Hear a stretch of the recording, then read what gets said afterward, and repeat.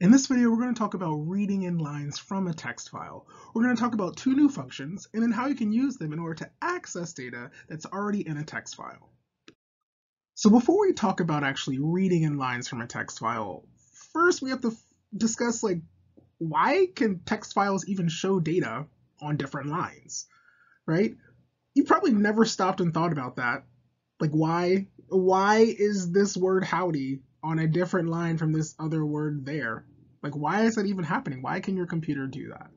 And so if you're a normal person, if you've never thought about this, the reason why this happens is that every time when you press the Enter key, this is leaving behind an invisible character inside of your file that's telling your computer that when this is displayed, I want you to display the next thing on a different line. And we call this the Newline Character. And so every time you press the Enter key, what's happening is your computer is leaving back an invisible character, which is a \n. Okay. Depending on your computer, if you have a PC, this will be two different things, like a \n and n. It'll be length 2. If you have a Mac, it's length 1. It's called a carriage return. Same thing. But when you press Enter, you are leaving behind this invisible character. You can't see it, but your computer can.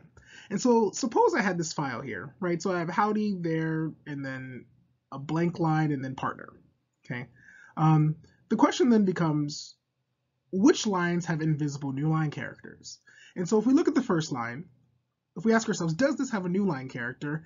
The answer is yes, right? Because you can imagine when we were typing this out, you type in howdy, then you press Enter, and you go into the next line. So sitting here is an invisible \n.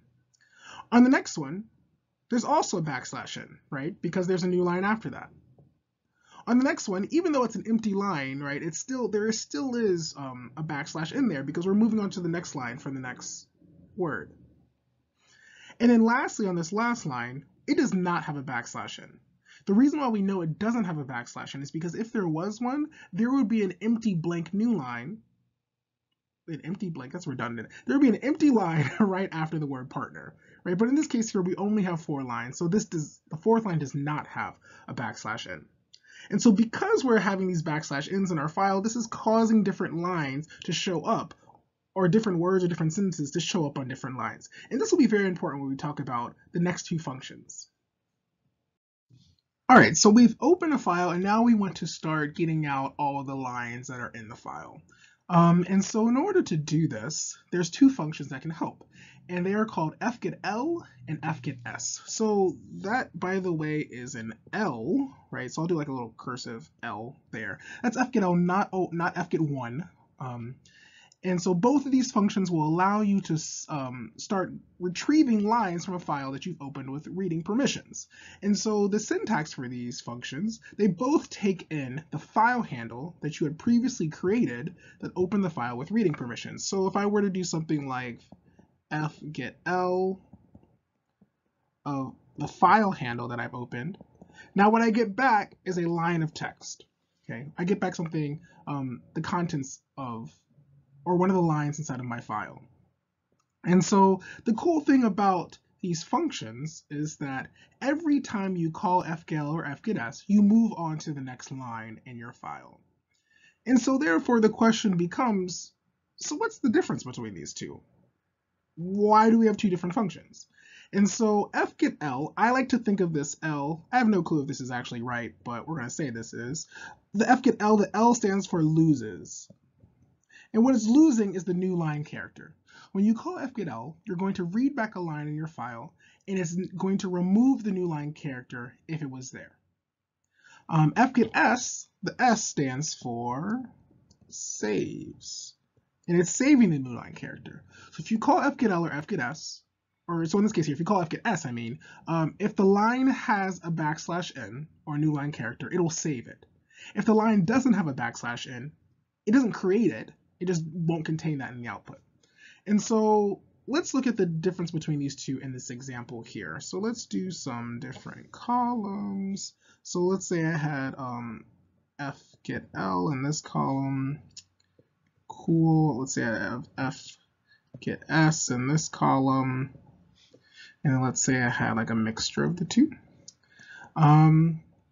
And so let's say I've already opened this file with reading permissions, right? So I would have some sort of fh is equal to fopen. And let's say I have a variable called file that contains the string of the file name.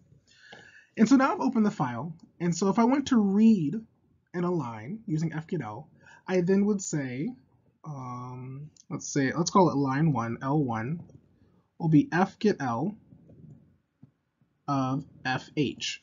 Okay, and so I'm passing in that file handle that I've created by opening this file with reading permissions. And so when I read in this first line, so when I call fgetl the first time, I'm reading in the first line. And so in this case here, this will become the string howdy. And so since I'm using fgetl, it's not going to contain the \n. So let's go back. So if we remember, this line has a \n, this one has a \n, this one has \n, but the last one does not. And so when I call fgetl the first time, I'm reading in the first line, and therefore I'm getting it back without the \n.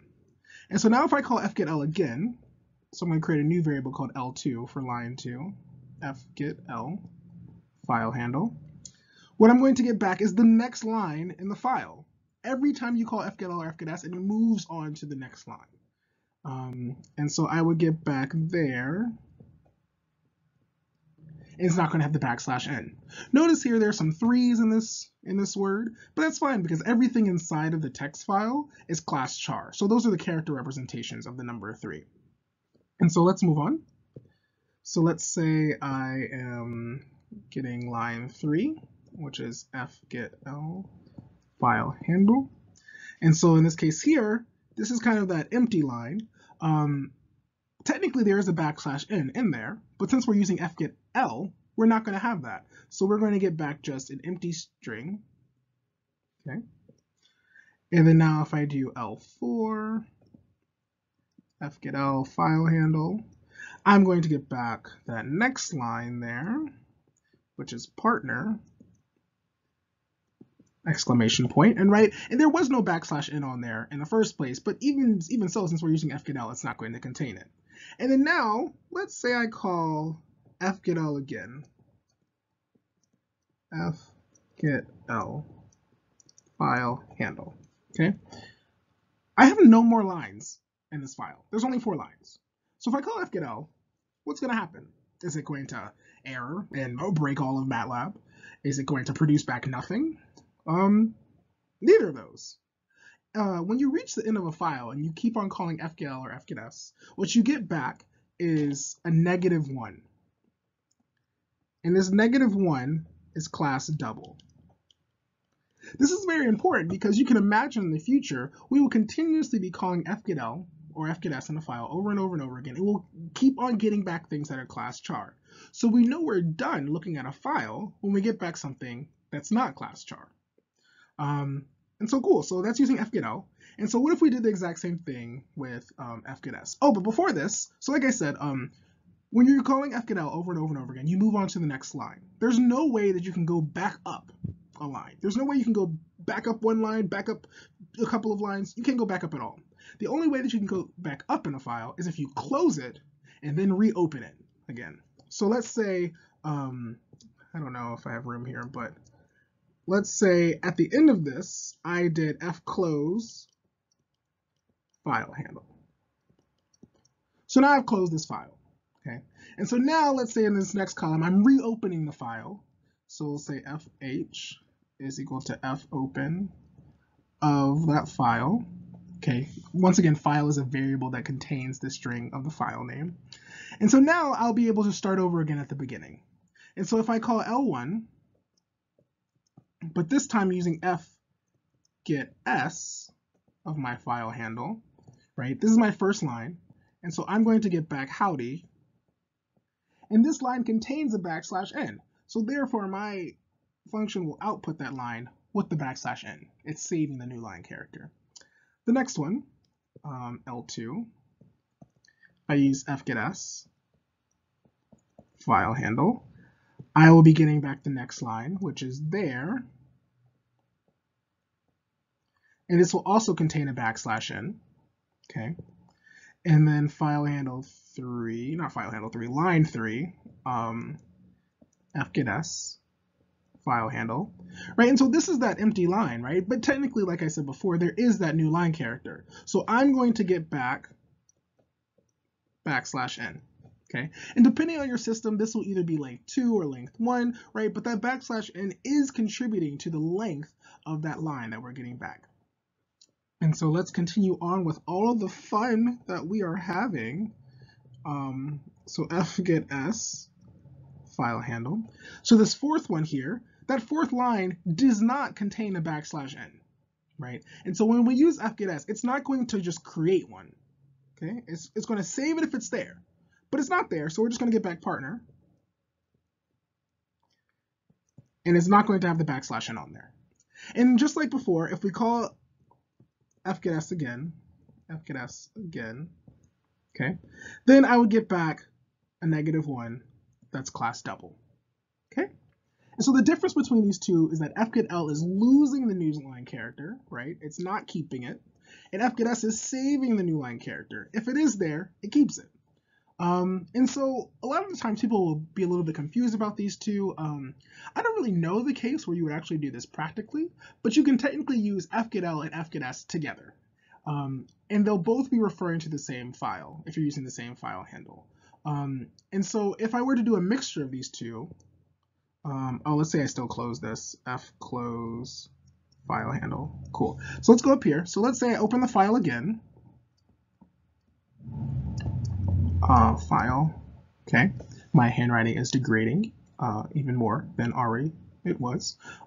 So let's say I first call f_get_l on the first line. So let's say I say line 1 is f_get_l of the file handle. Okay. In this case here, I would get back howdy. And it's not going to contain the \n because I'm using f_get_l. Now, I can call line 2, and let's say I wanted to do it with f_get_s for whatever reason. It's moving on to the next line. It's not starting over again now that I'm using f_get_s. Okay, so line 2 in this case here would be there with the \n because I'm using f_get_s. Okay, and so I'm not going to do all the rest because it's going to be very similar, but you can use them both together in that sense. So once again, the difference between these two is that when you're using f_get_l, you are leaving the new line character. You're losing the new line character if it's there. If you're using f_get_s, you're saving it. And so subsequently calling these functions over and over and over again allows you to read through every single line in a file until you reach the end of the file, and therefore you get back a -1 that is class double.